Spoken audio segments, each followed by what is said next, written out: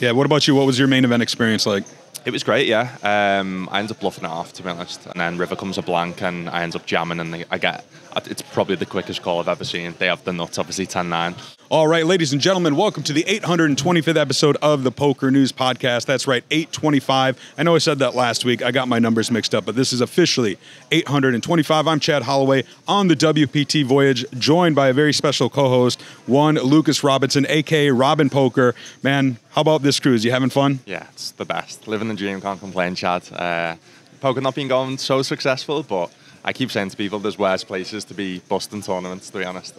Yeah, we got poker action in the background. This is the day 2 of the WPT Prime Championship happening here. We both played it. We both built some stacks early, but didn't bag. That kind of, it sucks, right? Yeah, we both had similar 250k, which is quite a lot of chips. You start with 40k starting, right? But obviously the turbo flights. I played the day 1C yesterday, and you could tell the difference between the turbo to the 40-minute blinds. Yeah. But yeah, still no luck in the 40-minute blinds, unfortunately. Yeah, the 20-minute turbo to 40, it does make a difference. It was a big turnout, as was the main event. We're going to get into all of that in a little bit, but let's talk real quick the cruise experience as a whole. The poker's been great. Both cash games, I've played a few of those. The tournaments, I think the numbers are probably better than they expected. Yeah, they reached the guarantees, right? On both the main tournaments. Yeah, the action's been insane. This is my first kind of 5K, I'd say, live. Yeah, I think it was my first 5K live. There was someone straddling. Yeah. I was like, that's all you need to know is that someone straddling in a 5K buy-in. Like, yeah, the action was insane. It's funny because that happened at my table too with the reigning WPT world champion Dan Sepio, who we're going to talk about in a little bit because he did quite well after he busted me, I might add. But but before we get into all the WPT stuff, I want to ask you. My usual co-host, Kinda England, was on Game of Gold, and so were you. Yeah. What was that whole experience like? Kinda was someone that I was probably closest with in the show as well. I spent a lot of time. It was obviously filmed in South Korea, so yeah, we went for a few meals, a few drinks with Kinda. She's an amazing person. So yeah, to be honest, I couldn't think of many better people in poker there to have on the PokerNews podcast. Yeah. So yeah, she's great. Yeah, the experience was mad, to be honest. Obviously, like I said, filmed in South Korea, never been to Asia before. So they flew us out there. Obviously spent a week and filming the show. Just with like people that I grew up watching on TV. Like, it was a very surreal experience, and one, yeah. To be honest, it still doesn't. I was watching it back, going, "Is this me?" Do you know, like, I definitely suffer with like the imposter syndrome. Imposter syndrome, 100%. And this has been the first trip where people have been like coming up to me a lot and recognizing me, and I'm like, it's not. I do love meeting new people, but it's weird. I couldn't be a celebrity, to be honest. Yeah, it's and it is funny because I do feel there were certain people on the show who were. Obviously, anybody's going up against Negreanu and Jason Kuhn and those kind of guys, which are poker celebrities. There are some lesser known people, and I think Kinda was one of those people for a lot of people, and yourself. But I also think there were certain breakout stars, and I think you and Kinda were. I think Olga was another, and she's on the cruise, which was pretty cool.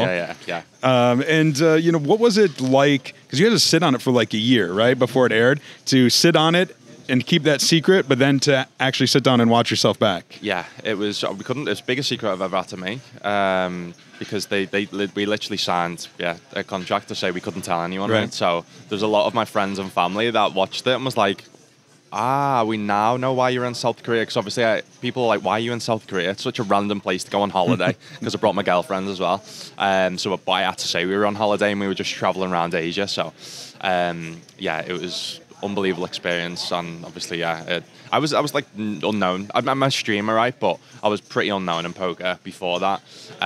So to be on that show, and like, obviously, it's going to be a big production when you rock up. It is a massive production.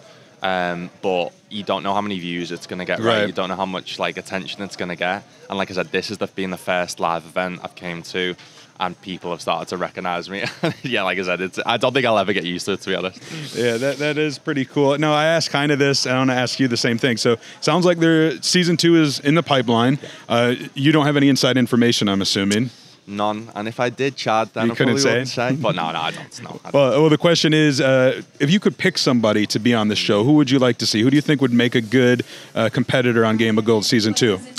I think it needs to be. I think getting a big influencer on in terms of like a lot of numbers on social media to basically get it to a wider audience, to get more people into poker, right? But someone that knows poker. I don't think there's any point in getting an influencer on that doesn't have a clue about poker. So, in my opinion, the number one that I know is into poker and has a big following is Adam22. Yeah. I think he would be great. I think he's got the personality for it. He's a good player, big audience, right? His No Jumper podcast is massive. So I think, I'd really like to see Adam on the show, and I'm sure he'd go on the show. Yeah. Well, it was awesome to see you on Game of Gold, and it's fun to see you here on the WPT Voyage, especially since you're a PokerNews ambassador.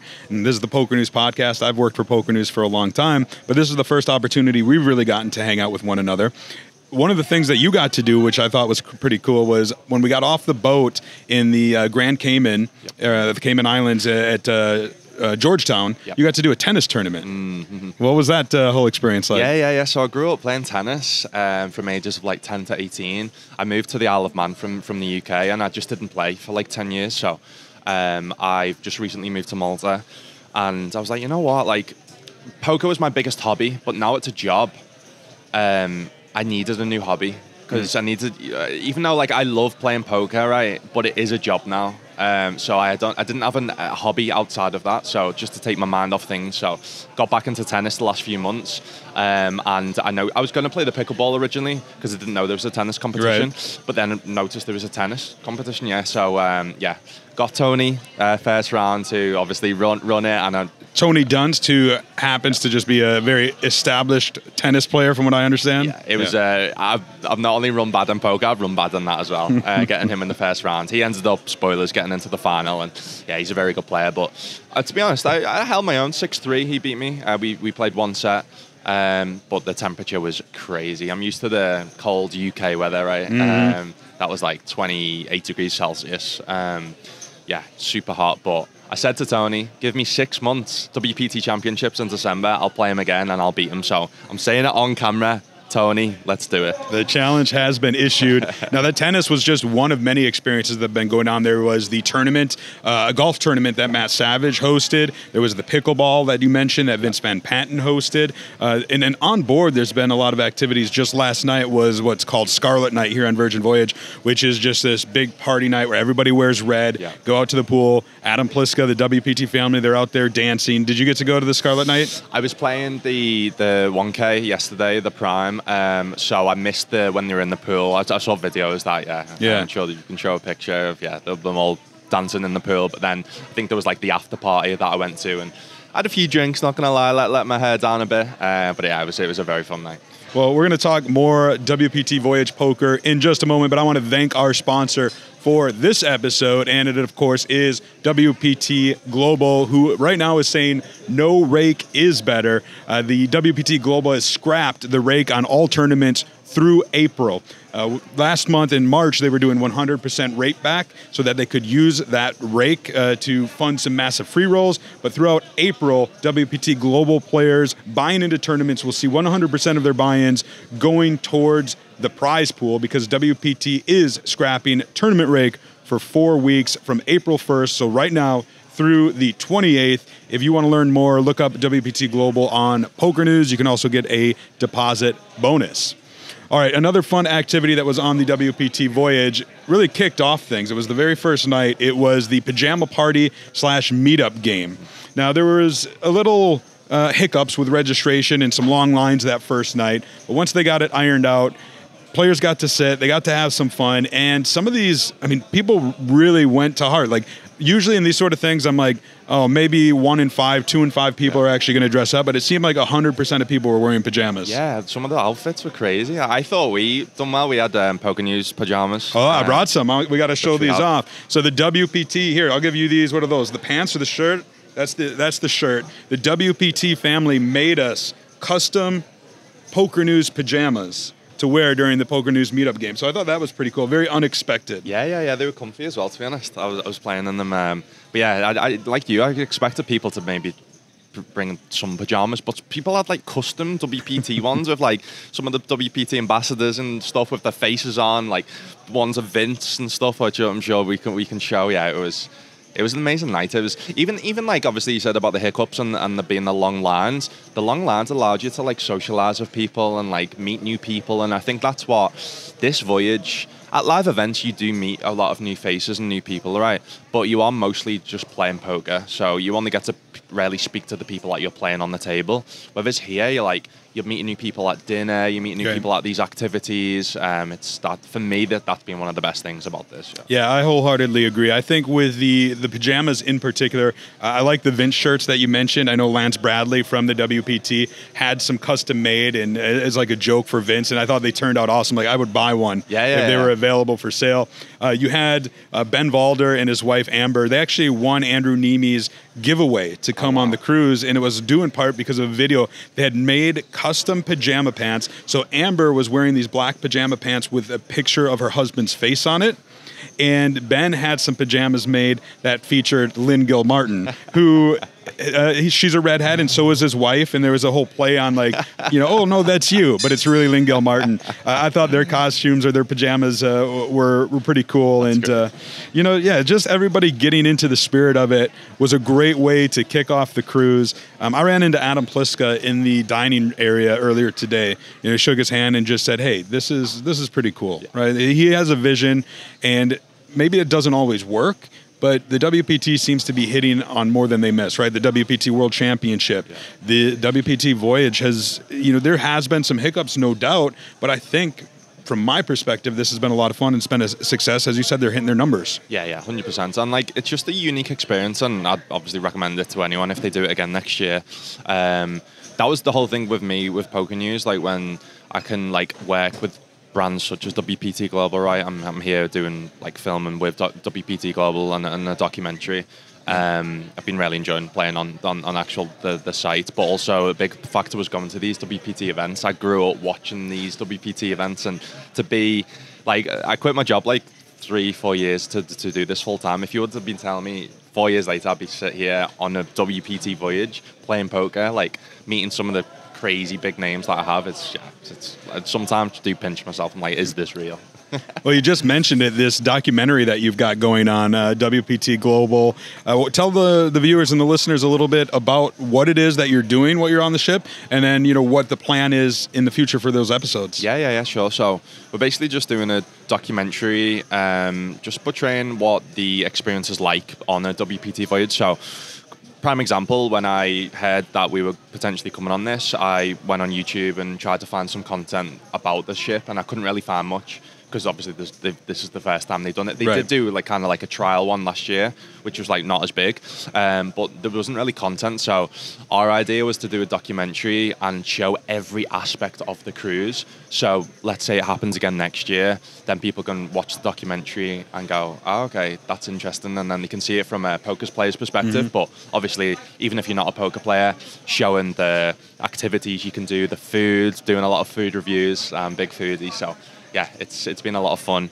The only thing missing is a deep run, Chad. That's the only thing I need. So today's the day. You always come into these things and you're like, in the dream world, the fairy tale, you like win the WPT Voyage main event, right? Yeah. But you get to do some fun stuff, as you just mentioned, and also you're going to be making an appearance on another show, the Only Friends podcast, right? Yeah. To be honest, obviously we talked about Game of Gold. They had nothing but high like great words to say about me on the show, and I've been a big fan of the show. So to hear that, every time they basically they've done a podcast reviewing each episode, and they talked highly of me. So I can't wait to go on that tomorrow, and obviously delve deep into obviously Game of Gold and hearing kind of their stories as well. Yeah, it'll be good. Yeah.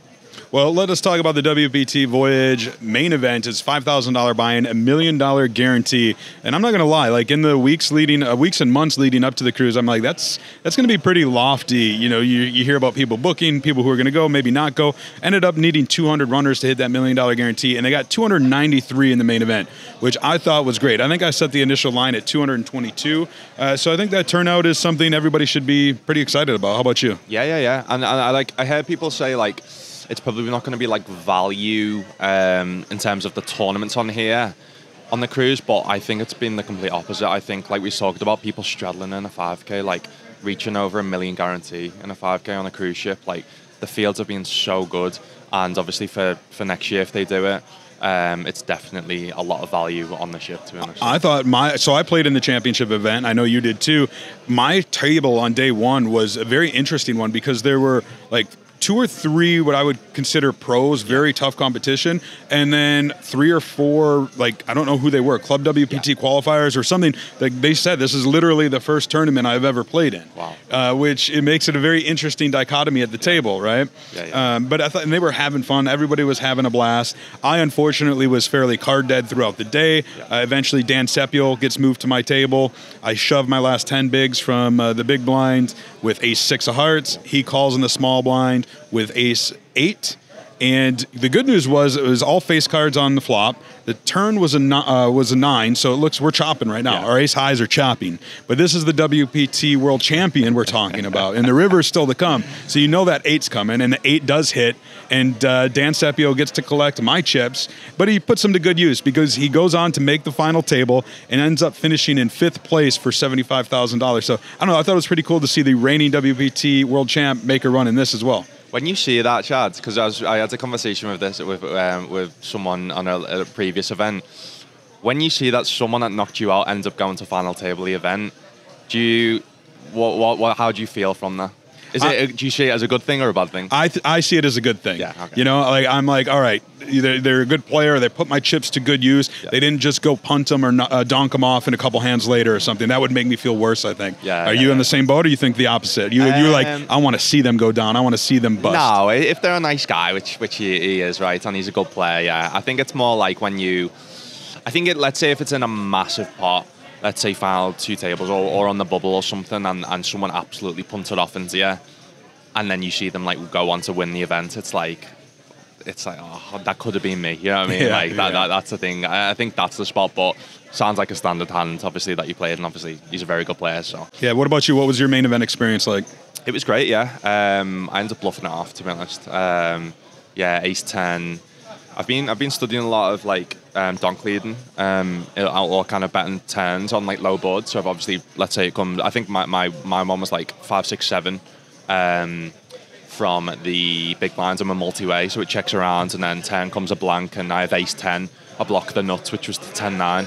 So I end up betting pot, and we get called, and then river comes a blank, and I end up jamming, and it's probably the quickest call I've ever seen. They have the nuts, obviously 10-9. But yeah, and the way I'm like starting to think about things, like previously I would have been upset that would have happened, but with my specific hand, there was a misflush draw on the turn, and I didn't block the misflush draw. I blocked the nuts. I blocked aces. So I'm starting to think about the game in a lot more like clearer way. So when I do make plays like that and it doesn't work out, I'm like, well, at least I'm trusting what I'm studying, right? And trusting what my coach is telling me. And I don't feel as bad. Whereas previously, let's say bust a 5K, bust a 10K to a big bluff, then I'd be pretty devastated. But I think that's when I'm getting better as a poker player, Chad. Is like I'm becoming a bit more numb to, let's say, when I do make kind of, obviously not bad plays, but yeah, if stuff doesn't work out. Yeah. Well, a couple players who did well. So Fareed Yatton, who is an absolute crusher, makes the final table as the chip leader, but he ends up busting in 4th place for $100K. And then at that point, the final 3 players worked a deal. Those players were Austin Sir, Carlo Basurto, and Aram Ognian. And they work a deal. Each lock up around $200K apiece. Left, I think it was $34,000 to play for, plus the championship. You get your name on the Mike Sexton's Champions Cup, 10,000 seat into the WPT World Championship at the end of the year. But they did something I liked, because once you strike a deal, a lot of the pressure's off, right? Yeah. But some people still play it out, and it could still take many hours. Yeah. They said, no, we're on a cruise ship. We struck a deal. Let's just get this thing over with. They decided to do some flips. They're just going to go all in, blind for see who wins the title. And the first one, Aram Ognian, triples up. He was short and triples up. So they're still both in. Very next hand, he gets it in with deuces. Yeah, I'm all in. Oh, you're all in? I'm all in. I'm all in. All in? Yeah. Okay. Oh, pair. All right. A little pair. Oh my god. So you guys Live. are Super live. Live. Oh, I lost. How much is it? I feel like I'm gonna knock you out and then double.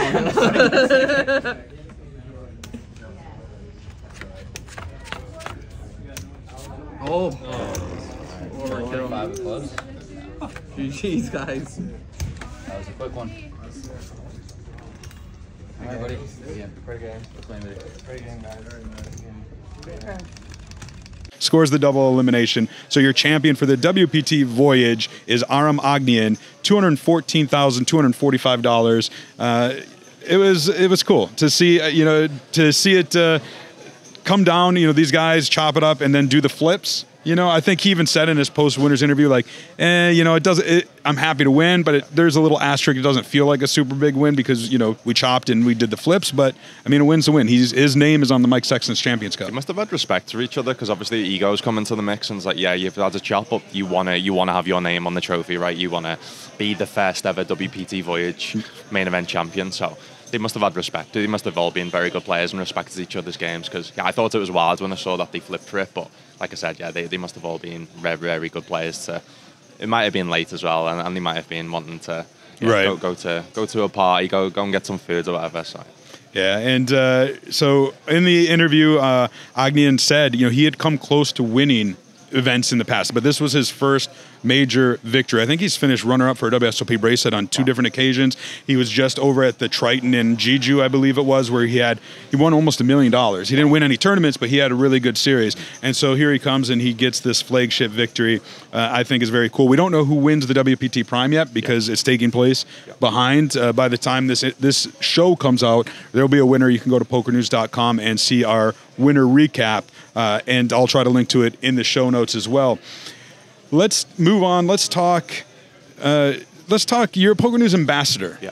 Give the listeners, the viewers, an idea of what that means. What's your role at PokerNews, and what do you do for us? Yeah, sure. So it's a mix between like streaming and going to live events. So basically, it's working with PokerNews as partnered, which currently is WPT Global, PokerStars, 888 Poker, and Paddy Power Poker. So I basically do exclusive streams. So I do 16 exclusive streams. So I'll do, at the moment, it's like 6 WPT Global streams, 4 PokerStars, 4 888, and 2 Paddy Power. So, and then I'll go to live events from them partners as well. So to start the year, I went to like an IPT in Galway with Paddy Power. Obviously here, I'll potentially go to an EPT this year and potentially an 888. So yeah, I played online for 3-4 years. Those that don't know, I'm a streamer, right? So quit my job to do Crazy Challenge, 1,000 hours in 100 days. And I just kind of not had enough of online poker, but I was starting to fall in love with live poker a bit more. So when PokerNews obviously came to me with an idea and with a kind of contract to travel the world more, to play more live, it excited me. Because obviously people were kind of like, how come you left GG, right? Which I left them on good terms. They're amazing people. They obviously give me a massive opportunity with Game of Gold.